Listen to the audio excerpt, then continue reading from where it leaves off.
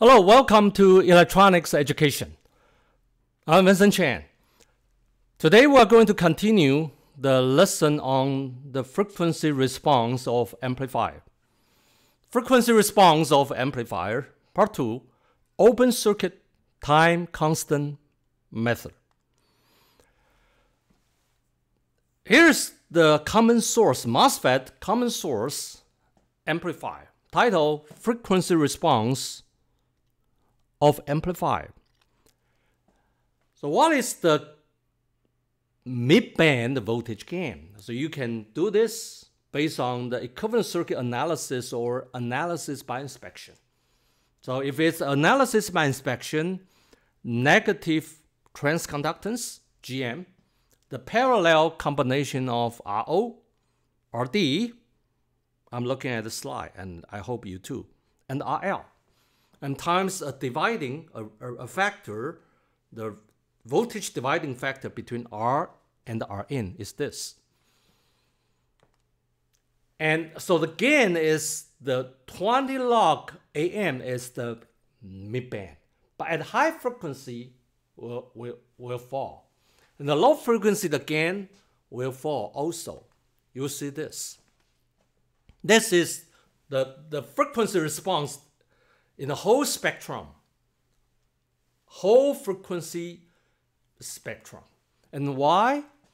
Because the high frequency attenuation, the behavior, is dominated, is affected by those internal capacitors, the semiconductors parasitic capacitors.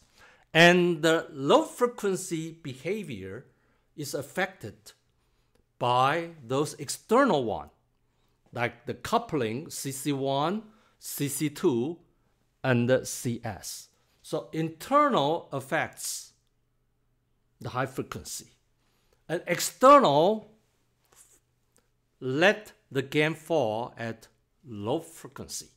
So now in a high frequency, if you want to estimate how high the frequency can be pushed, all right? So how far the frequency the circuit can be operated, the limit, the upper 3 decibel cutoff frequency.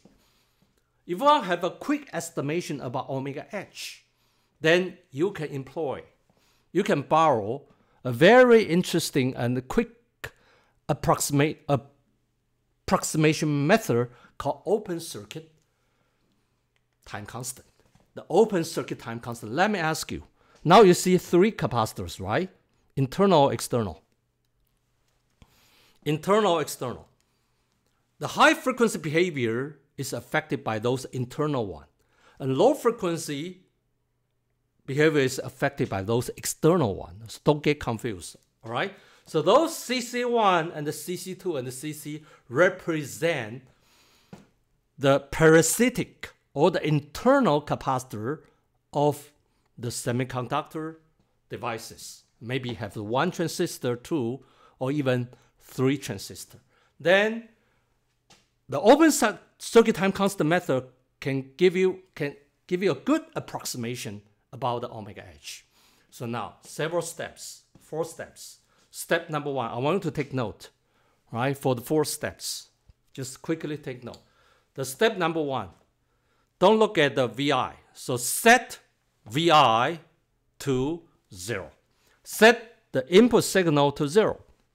Just short, if it's the voltage source, just short circuit the voltage source. If it's current signal, just open circuit the current signal. All right, then you will see this. So now this is step number 1. And number 2 is called find the open circuit resistances. Find the open circuit resistances. So you need to find the 3 capacitor, you need to do this 3 times. 2 capacitor, you just need to do 2 times. So what's the open circuit resistances? For example, if you want to find the contribution of C1, then you open circuit the rest of the other 2 capacitances. The rest of the other 2 capacitors. So you let C2 open, C3 open, like this.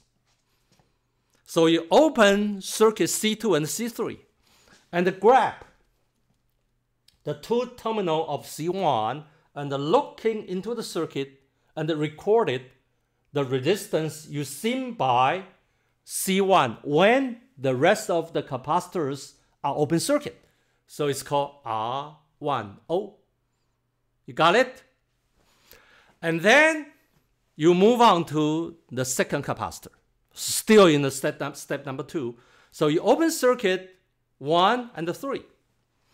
And you grab the two terminal of the C2 and look into the circuit and record the resistance you seen by C2. It's called R20. And then you move on to the last capacitor, C3. So when you try to find the contribution of C3, then you open circuit C1 and the C2 like this. So R30 are recording. So now step 2 is completed. So you got the R10, R20, and R30. So now you move on to step number 3. You just simply sum up all the time constant. You sum up all the time constant. What does that mean? The first time constant, C1, R10. C1 times R10.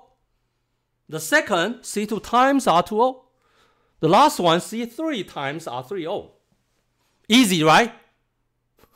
The final one is easiest. What is the final one? You simply just put the sum, the result of step 3 into the denominator. And calculate the inverse of the sum of the time constant. That's it. That's it. You simply inverse the sum you got from the previous step. You simply inverse the sum you got from the previous step. That's it. So 4 steps. Which step is the key step? Inverse easy, sum easy, right? So the key step is supposed to be in the step number 2. And key step number 1 is just set VI as 0 to 0.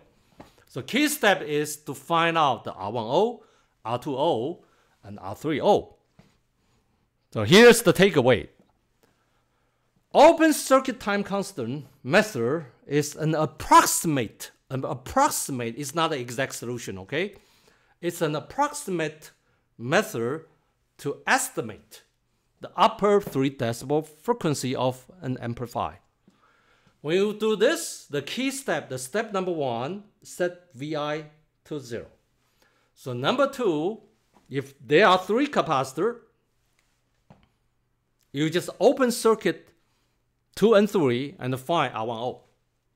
Open circuit 1, 3, find R20. Open circuit C1 and C2 and find R30. So what is R30? That's not R30, okay? That's the second subscript. It's called O, open circuit. So the R3 is the third resistance seen by C3 when the rest of the capacitors are open circuit. So this is the key step. And step number 3, you just take the sum of the 3 time constant, right? And put it in the denominator, get step number 4. Take the inverse of the sum, tells you the upper 3 decibel frequency. So open circuit time constant method. 4th step. The key step lies in the second step. So in the future lecture video, I'm going to teach you some of the real application to use this apply this open circuit time constant to quickly estimate the upper 3 decibel color frequency of a certain amplifier. In the next lecture video, I'm going to teach you what is the short circuit time constant, and what's the difference compared with the open circuit one. Thanks for watching.